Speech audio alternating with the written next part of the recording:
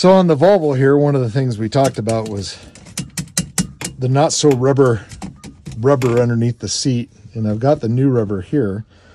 So I'm going to try. I have an idea of how to get the new stuff in. I mean, it's obvious, you just pull this out, but you know, how do you stretch it? And I have a couple ideas. I'll set up a tripod and we'll see if they work. So you'll definitely run into this problem when you do yours. Of course, you get it all strung through here, and you just don't have enough length. So my idea is we're going to pull on this and stretch it and then clamp it, and then pull and stretch and clamp, and just keep moving that stretch down. That might work, might not. See how our hands hold out.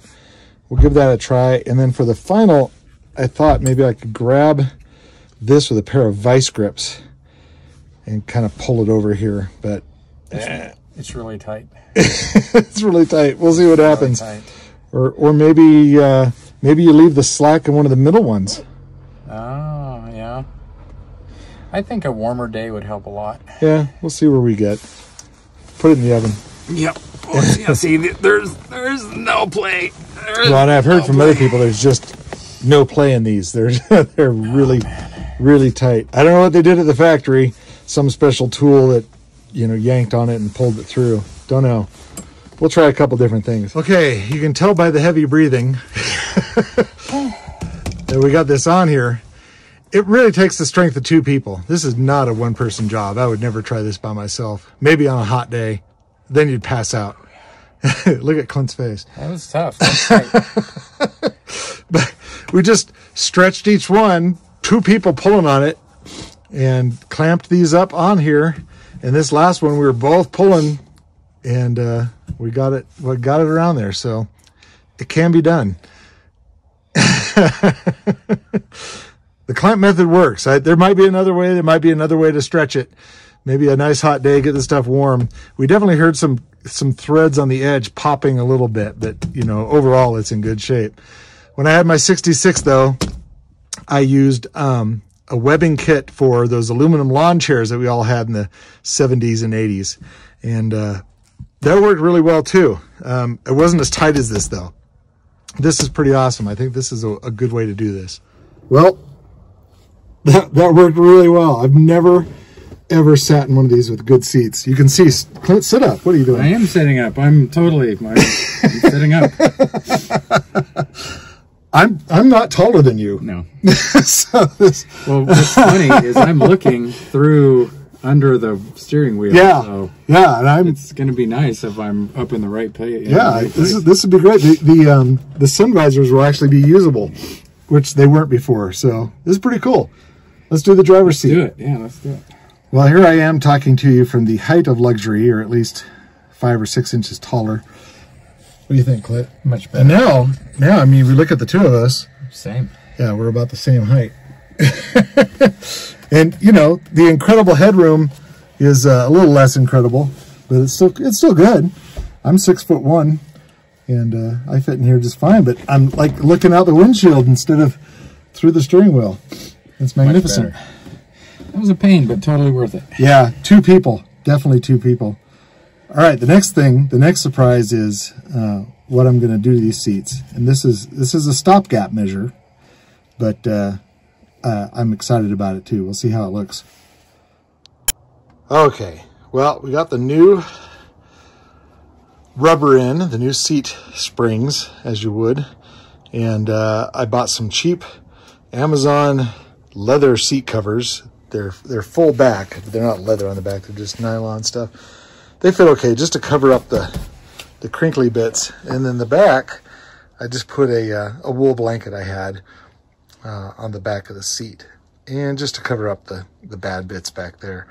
And you saw I put the carpet back there, but we're getting closer. It's just getting ready to drive around this summer. I think it'll be nice. I'm going to put it to bed here in just a second, though, because they're expecting 8 to 10 inches of snow tonight. And even though, you know, we've got a carport, I just covered up, so it's a little bit more covered, and the wind comes up and wants to tear things apart. So just, you know, have a nice blanket for the night. But, you know, there's at least an afternoon of work on the Volvo and the Volkswagen. And, you know, there'll be more coming as it gets warmer. We get into February and start approaching March. You know, it's light until 6, 7 o'clock at night, and you know, actually in the 50s or 60s some days. So that'll be nice, and we can get out here and do some work. But until next time, we'll see you. You get out in your garage and just work for an hour or two. That's all it takes. And pretty soon your project will be done as well. I mean, that's how I did the Beetle.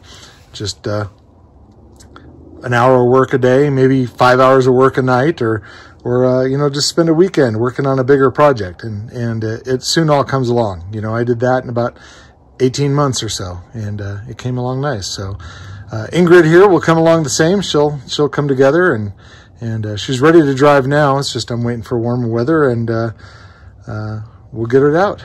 Thanks for joining me today, and you have a great weekend and a great evening. We'll talk to you later.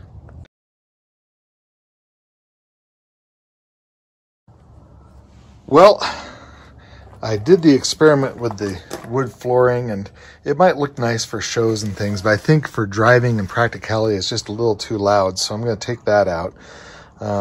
This whole mess is for Christmas time. I drove around town and singing Christmas carols to friends.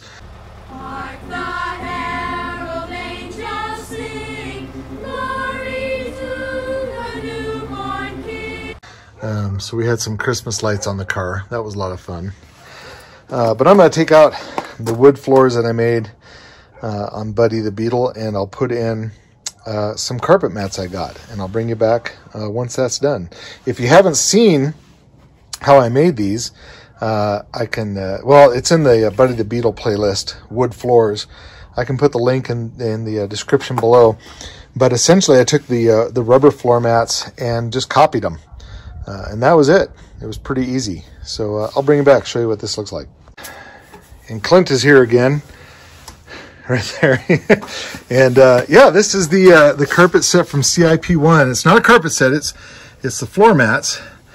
You know, fits from 54 to 82 or whatever, but man, it kind of matches the color of the original. Well, in the video it doesn't look as matchy, but with my eyes it's really hard to see a difference. A little weird thing over there. Maybe I'll cut that off, fold it under, I don't know. But it's going to make this a lot quieter, a lot more pleasant to drive around. Got the back seats happening as well.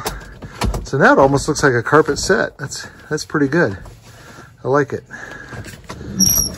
Anyway, it was like $100 and something, and right now the January sale, it's on sale for like 70 something. So I don't know when you'll see this video, but they do go on sale. CIP1 also does a March Madness sale in March that I like to buy a few $100s worth of parts, because it's generally like a minimum of 20% off. So it's a good deal. But that looks pretty good. We'll stick it.